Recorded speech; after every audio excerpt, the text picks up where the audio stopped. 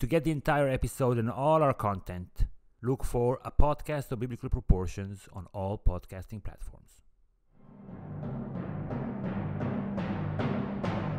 Hello everybody, and welcome to A Podcast of Biblical Proportions. Episode 10, The First Civilizations. After the world was created and the two human prototypes were banished from the Garden of Eden, they multiplied. But the two gods, Elohim and Yahweh, did not like what they saw from us humans, so they killed us all in a flood, except for Noah and his family. Mirroring the 10 generations that connect Adam to Noah, we are listed in Genesis chapter 10, the 10 generations that connect Noah to Abraham, the first father of the Hebrews. This is a fascinating chapter, not because of the narrative, but because it's how the Bible sees the rise of the world's first civilizations. So after explaining the origins of the physical world, the biological world, and the geography, the Bible now tells us that Noah's sons are the ancestors to all the most significant cities and peoples in the world, meaning the ancient Mesopotamian world, with the Hebrews at the center. Hi, Omri. Hi, Gil. One addition that I want to follow up, it relates to our episode about the first creation story, the big crocodiles that we talked about. One of our listeners said that a crocodile, the Taninim, is the symbol of Tiamat, so there's some kind of a win for the god is domineering over the ancient god Tiamat. So thank you, Lior Melnik. If you have additions or corrections, you can reach out to us. Right. There's a lot to talk about, so let's dive in. Oof, I loved this part of the Bible. At first glance, it looks like a mumble jumbles of millions of names, and Cush begat Nimrod, who begat Arpachshad, begat. To me, what's fascinating to me in this chapter is I see it as some kind of imagine looking at a picture of Times Square in the 1800s. Amazing.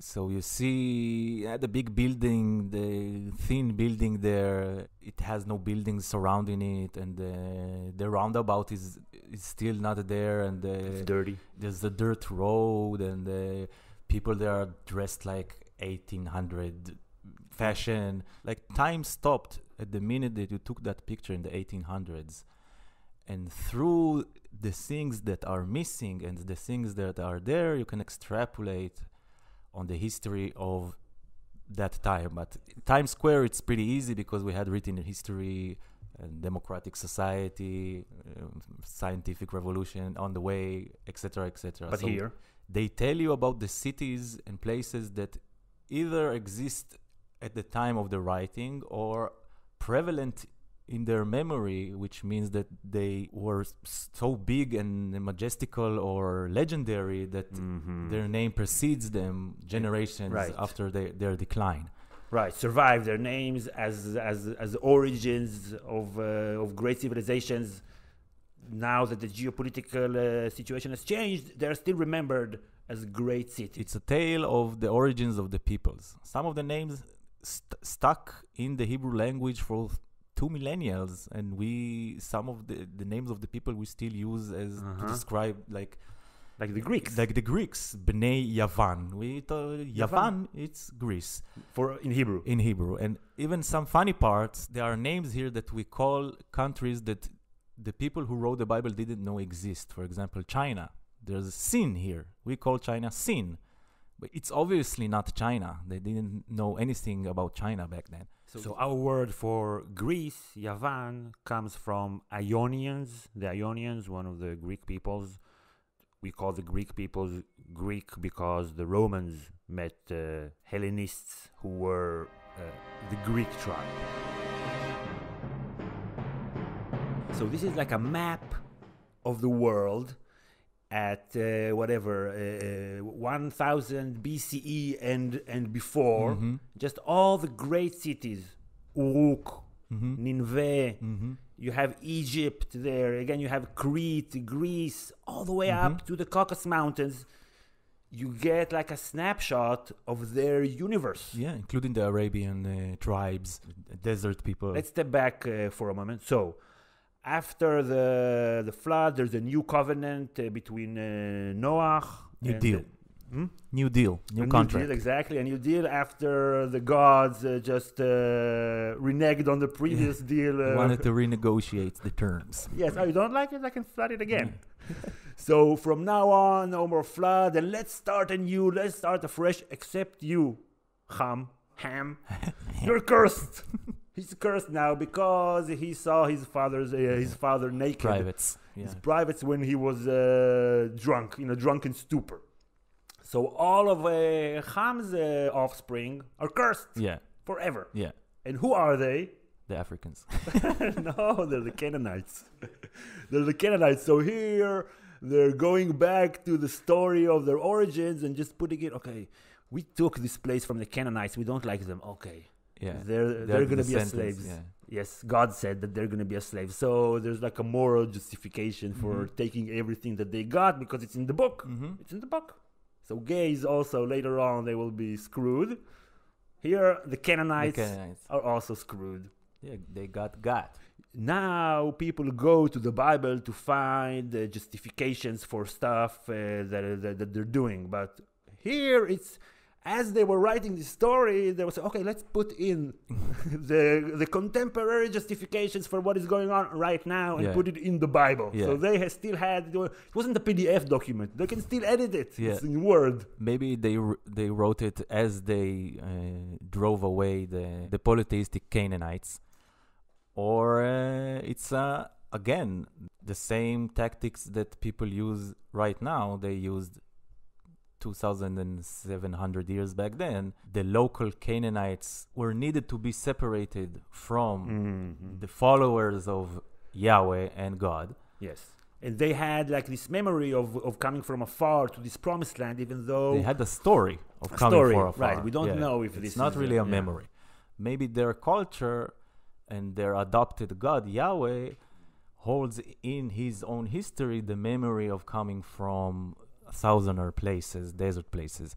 But here there's also this justification of the reality of the geopolitical reality that maybe surrounds them as they write this story, all the names of the cities and the tribes, as some kind of an explanation why we are separated from those Canaanites. Because I think the Canaanites, maybe the northern Canaanites, who are more connected to the Mesopotamian sphere, the Babylonians, the Assyrians, the Aram, all those places, maybe they were kind of different, let's say, from the southern part of the Levant.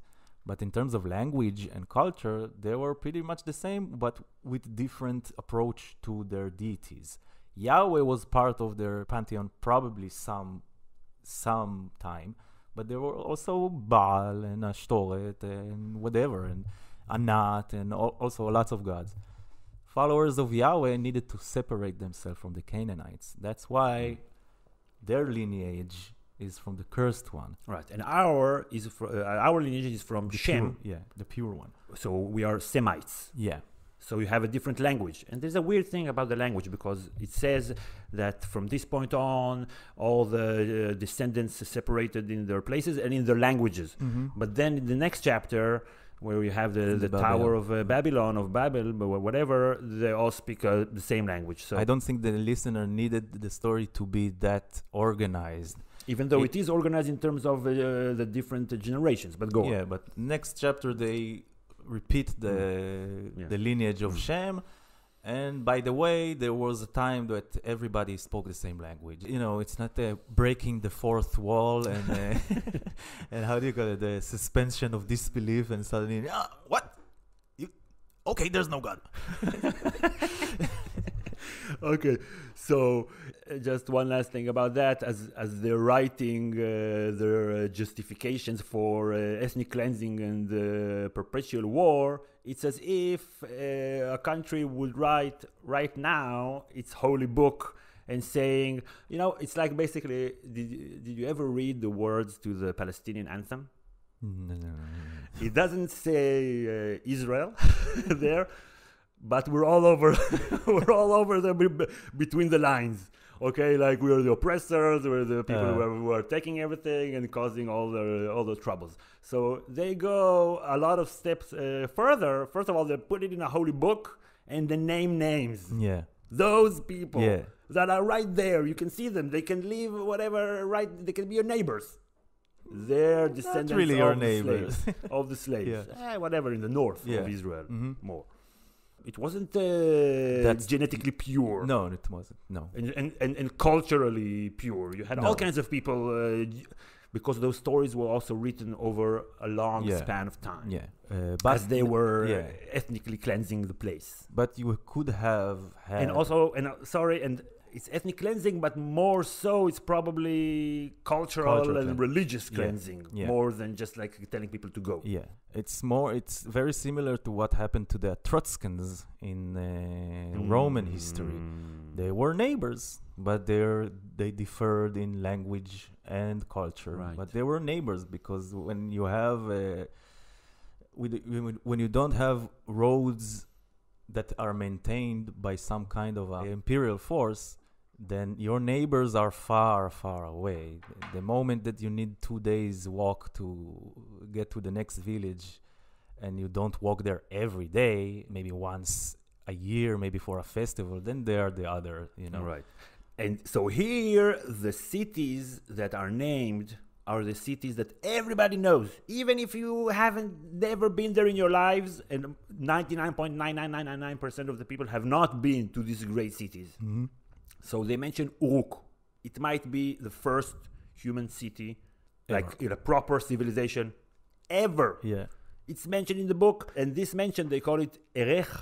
It was the catalyst for archaeologists in the 19th century to go and look for these places. And they found this place, it was between the rivers. Then later the rivers changed their course and the city declined.